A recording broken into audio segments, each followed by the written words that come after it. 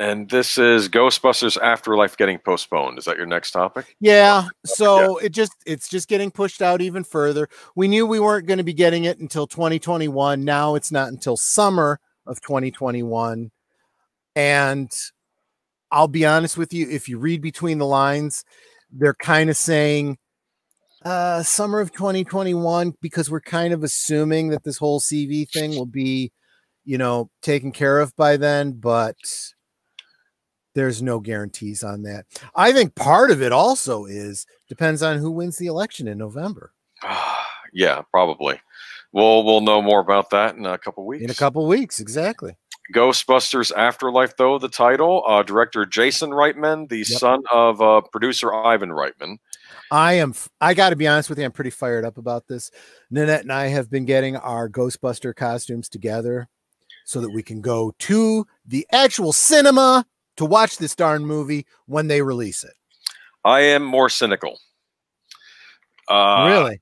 Well, for starters, this is Sony. I don't like Sony Pictures. Mm-hmm. I mean, I'll at least say this for Disney. They at least spend money on things. Yeah.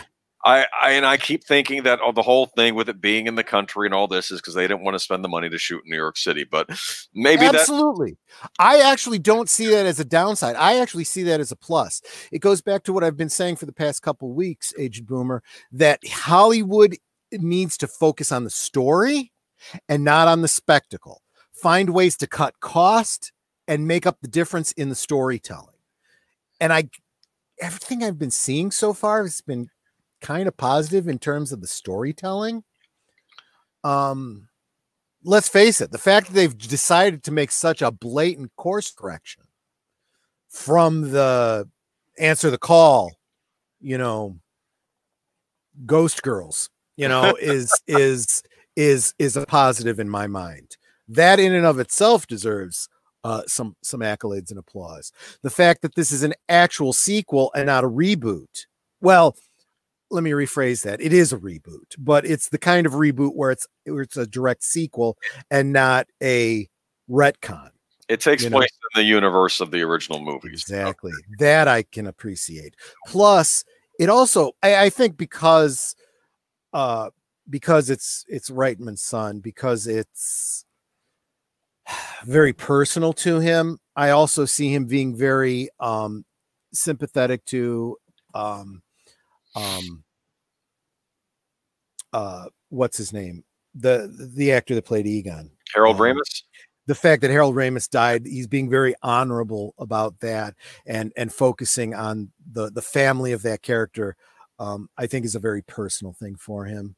It's like, yeah, my father died, this actor died, and he's kind of playing it out through that. I think that's going to end up being a net positive for the story. Okay, so maybe the director will make all the difference with this movie. Maybe. So I'm not. That's not a hill I'm prepared to stake my reputation on. But right now, I feel very positively about it. Yeah. Okay. Enough so that, like I said, I'm using it as an excuse to get my proton pack, and we bought a couple of the Neutrona ones from Hasbro, and cool. Yeah, we're all set for that. We'll need to see pictures of those if you put them on. Yep.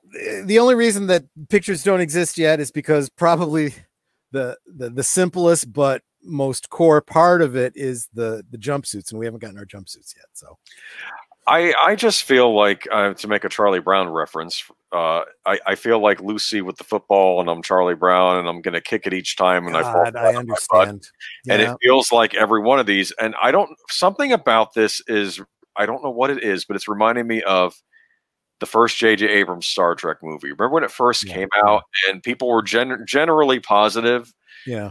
It wasn't perfect, but then as time goes by, maybe we're not so excited about it. Maybe it's because the subsequent movies were far worse.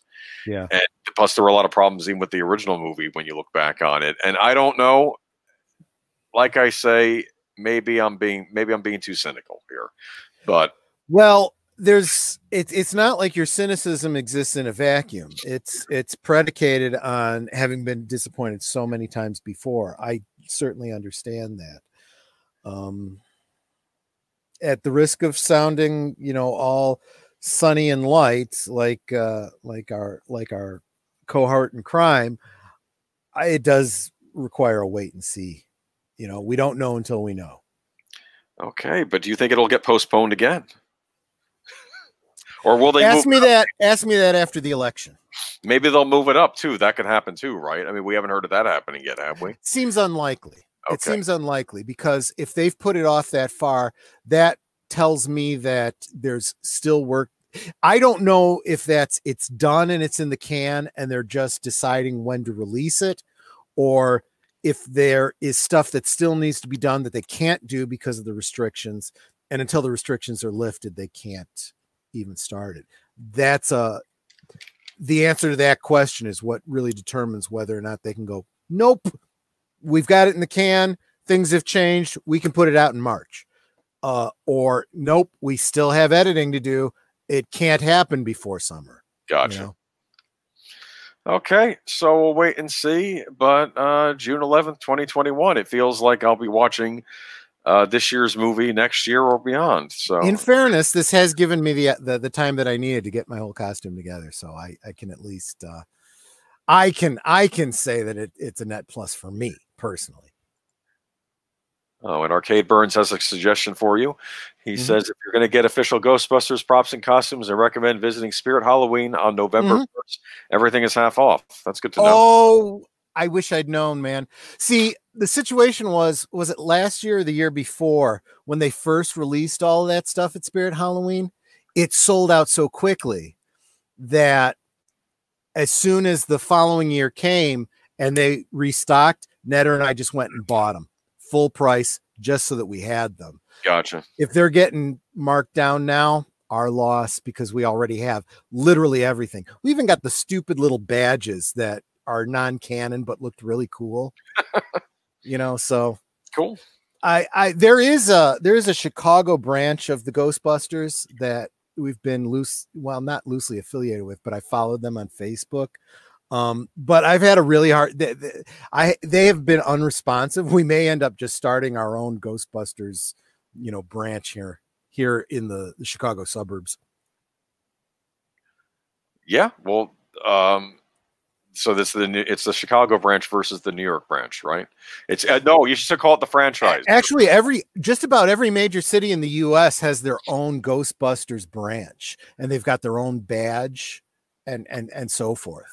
You should call them franchises, though, because wasn't the idea that they were going to franchise it? Franchises available. Yep. Yeah, and that's how a lot of them are thinking of it. They're kind of operating within the canon or whatever you would of what was the second cartoon, the Extreme Ghostbusters or something like that. Yes. Where they got into the whole franchising thing, and they take a lot from the role playing game and stuff too. I actually think that would be a great video to do sometime, just talking about Ghostbusters and how their expanded universe or whatever has been a huge success where a lot of others have failed. Yeah, definitely. I remember I actually just started watching Extreme Ghostbusters because it's on Hulu, and I'm liking it a lot. It reminds me of the original Ghostbusters cartoon a lot. Yep. It's like the next generation. And talk about, the representation where it works, the kid in the wheelchair and, people of different ethnicities. And it's like, that's cool.